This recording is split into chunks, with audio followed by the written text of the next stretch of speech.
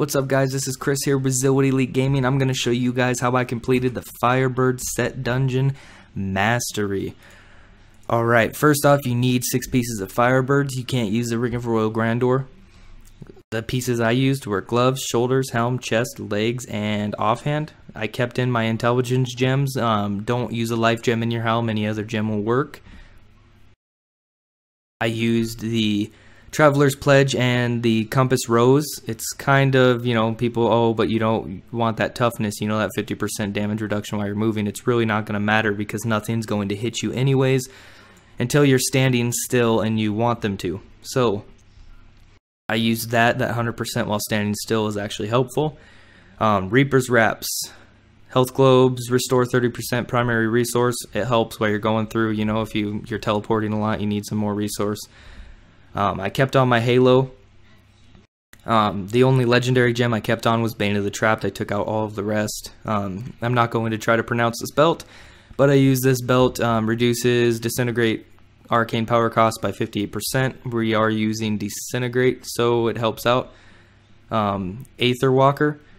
This is pretty important. Teleport no longer has a cooldown but costs 25 arcane power. It's really important, to get around. What if you forget a monster and you have one monster left, to complete your mastery, which you'll see happens to me. Alright. No First Boots. Increase damage in Meteor by 100%. I'm pretty sure this doesn't work with Firebird's 2-piece, but I'm not sure. If you're 100% sure and you know it doesn't, you can swap out the boots. You can put on some Mage Fist with Firebird's boots, whatever, as long as you have your 6-piece.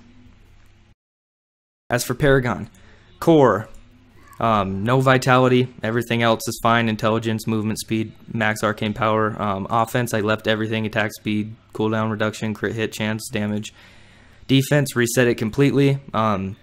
Utility, nothing's really a big deal. Life on hit, it's not like it's life regen, so really it's not really detrimental, but I just reset it anyways. Alright. As for the cube, Death Wish, while channeling Arcane Torrent, Disintegrate, which we're using, or Ray of Frost, damage is increased by 100%. Basically, this will help you kill things faster. Once your objectives are completed, you pretty much are just going to complete your objectives as quickly as possible and then go around and kill everything that's left. Illusionary Boots. Yeah, you can teleport, but moving unhindered through enemies, especially with 45 or more enemies, huge masses, really helps out. You're going to want these. Talisman of Aranok, prevent all cold damage taken, heal yourself 15% amount prevented. Alright. This is detrimental to the build. This is the whole build right here. All damage you will take, aside from melee hits from the big guys, which is how you'll kill yourself, is going to be cold damage. You're going to hate yourself if you go into the the set dungeon without this. You might not even complete the mastery. I really don't know. I just put it on. You're gonna want it. Alright. Now what we need to do here is show you some skills. Disintegrate, Convergence, mirror image, duplicates. It's not a huge deal, really not. I use it because they do 10% of the damage of your own spells. So if you're trying to just tick someone down a little bit, but you don't want to hit you can't quite hit them with your spell because it'll kill them. Pull out your mirror images. Just be careful if you have a big mass. They taunt with the duplicates rune, so you want to wait till they're all grouped back up before you do your second objective, which you'll see here soon. Teleport, Wormhole for the extra teleport. Familiar with Spark Flint for the 10% increased damage. You don't use it right away. I'll show you that here shortly as well. Same with Magic Weapon, Force Weapon, so you get that extra 10% damage increase. Wave of Force, Heat Wave. I'm using Heat Wave because I have fire damage, but don't use anything like Debilitating Force. You don't want them to do reduced damage because you want one of them to be able to kill you. As for my passives, don't use anything that's going to increase your damage or keep you alive, like Galvanizing Ward or Unstable Anomaly. No Blur, anything like that. No Audacity. The only one here that I'm actually using that helps me really is Glass Cannon. You don't want the 15% increased damage, but the 10% decrease to armor and resistance is really helpful when you need to die. Next, what you're going to do is go to Act 2. You're going to go to the Archives of Zoltan Kuhl. Instead of going to fight him, which is this way, you go this way. You go backwards to the Desolate Sands. Alright. And then the only way to go is across this bridge. Go across this bridge. And once you get here, you'll see, it'll always be right here, you'll see a pillar start to form. The portal will come up, it'll say that you're worthy. If you come here, like I said, with 5 pieces on and a Royal Grandeur, you're not going to see it pop up, it won't pop up. And then we'll get to the rest. Alright, now once you're ready to go ahead and click it, enter the set dungeon, and there will be 2 objectives you have to complete. When there's more monsters in the first room, you know, say you have 45 monsters, your odds of killing 20 out of 45 for the second objective are better. What I did to practice is I just entered and did the second objective until I mastered it. Once you master the second objective, the entire thing is easy. There's no sense finding out that you failed the second objective all the way through the dungeon. So once you get them all together, wave force, spawn your duplicates. Don't have Spark Flint or Magic Weapon active yet. That's 30% increased damage. Once you have them where you feel that they're going to die from your meteor, you activate the 2 of them, and then you stand still so that you get the 100% Compass Rose Traveler Pledge damage increase, and you get rid of the damage reduction.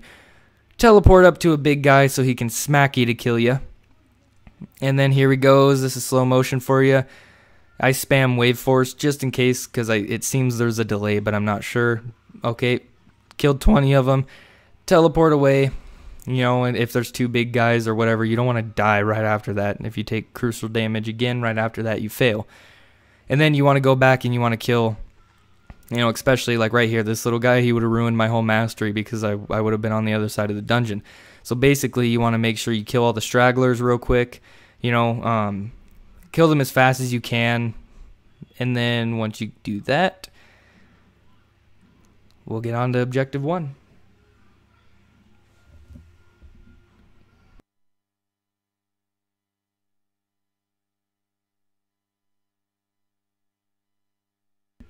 As you see there, I picked up some health globes, kind of helps with arcane power. You just have to get a feel for how many monsters. You know, it's always going to be different how many's in each room, but you don't want to short yourself. The first 3 rooms, basically, the first room, you want to at least get bonus objective 2. Sometimes you can get 1 out of 3 at the same time. This second room here, you want to try to get, 45 enemies set on fire within 3 seconds. Once again, kill the stragglers real quick. You know, they kill you, whatever, as long as you have your Firebirds. Go to this next room. Basically, it's not always going to be set up the same as what you see here, but, you know, it's going to be close. So what you want to do, get another 45, you know, kill these guys real quick, and then on to the next. If you see like 4 random enemies by themselves or like a little group like this, you can kill them because you don't want to waste all that time to drag them up to the next room. You know, we still have, like it says, 61, I believe, enemies left. So then you drag these ones through this room. Basically, you can wave force. The best way I found to do it is you can disintegrate either straight, or you can just spin around in a circle while using disintegrate, and it'll just hit all of them. I'm pretty sure I do it again here. You'll see what I'm talking about. Yep, spin in a circle, disintegrate, boom, you hit all of them. And then all the objectives are complete. Start killing all the stragglers. The glacial monstrosity guy, you know, kill them.